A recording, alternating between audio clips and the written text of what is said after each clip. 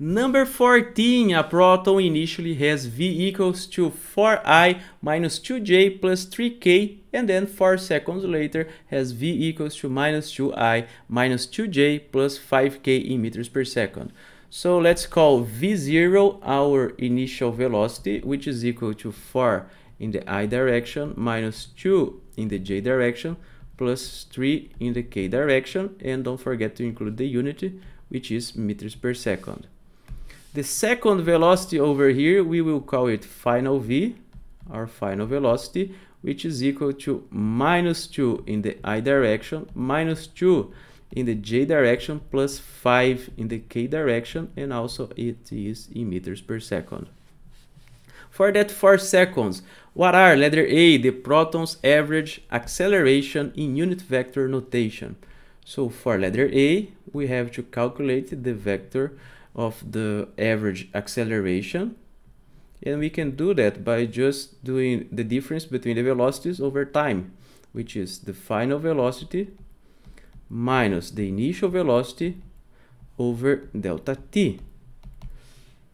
And just replacing the letters by the numbers, we will have minus 2I minus 2J plus 5K minus 4I, because we have this minus sign over here, so it's minus 4, minus with minus plus 2J minus 3K, this over 4. And we can cross out this term with this term over here, and then we get that our average acceleration is equal to minus 6 in the I direction plus 2 in the K direction over 4, and this is equal to minus 1.5 in the I direction plus 0.5 in the K direction. Don't forget to include the unit as well, and this is meter per second square. So this is the answer for letter A.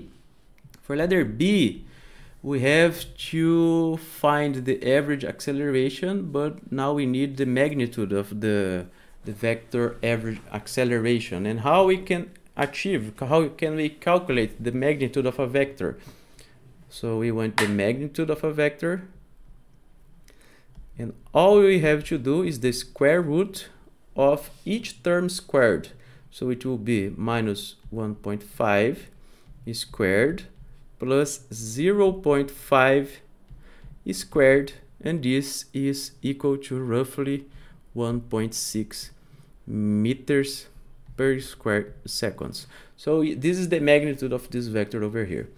Letter C, the angle between the acceleration and the positive direction of the x-axis. And how we can calculate that?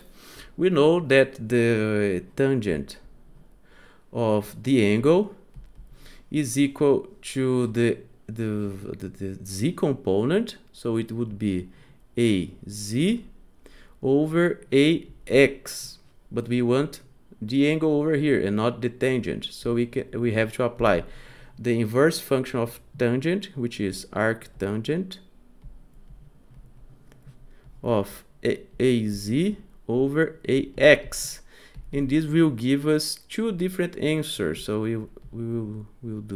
are doing the arctangent of 0.5 over minus 1.5, and this is equal to minus 18 degrees or plus 162 degrees. This happens because the tangent is the same for two different angles. So let's say this is x and this is z. Over here, the tangent is the same for minus 18 degrees, which it should be something like this. This is roughly minus 18 degrees, and this is roughly 162 degrees. So the tangent is the same because the tangent is when it hits the wall over here. So the tangent is the same for those two different angles, and we have to choose which one is the correct one.